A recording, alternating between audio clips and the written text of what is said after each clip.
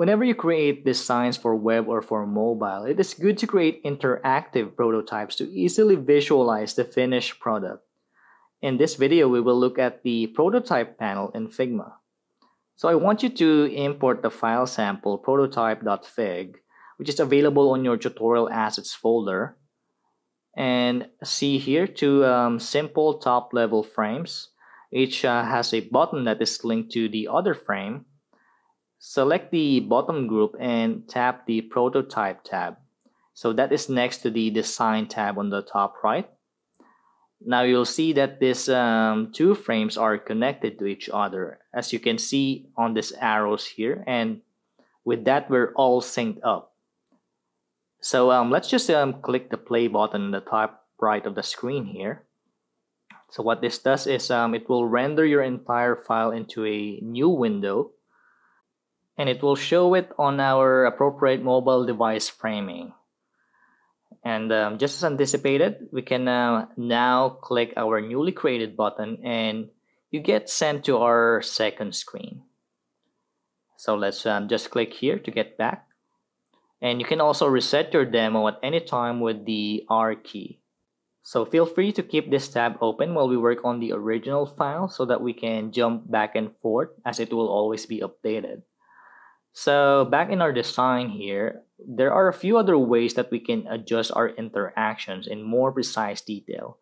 We can set interactions between screens more so than just simple tapping.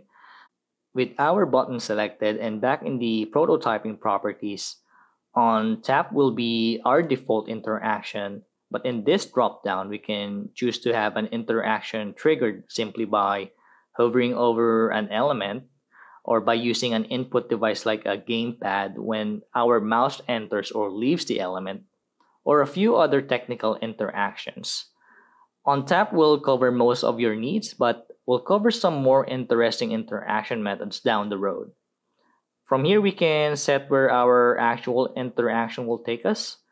Right now, of course, it's linking to the other frame, but we can treat it to sort of like a global back button that will always take users back to the previous screen. Or we can enter an entirely new web address to send them there. We can also adjust the transition type during our interaction. By default, the transition will be instantaneous. But here we can set our screens to fade into each other with the dissolve option. Or we can have our new screen push on, slide in, move out, and you can see the preview of that transition here. There's a good chunk of variety here, and I suggest you explore to see what's available. Finally, if you don't have any object selected and focus on the prototype tab, we can see some general prototyping properties. We can change orientation and even the visual style of our prototype here. We can also choose what type of mobile framing we want to encompass the design. In this case, I'm using iPhone 13 Pro Max. We can also adjust which frame our prototyping will start on by dragging this play button. Right now it's set to this frame, and if I click and drag it on the second frame, when you click the play button at the top right, it will start on the second frame. Aside from that, you can also change the background color it displays over. So there you have it. That's the prototype tab. I just want you to be aware what we're using this tab for and what it looks like, but we will have a dedicated video for creating a fully interactive prototype later on in this course.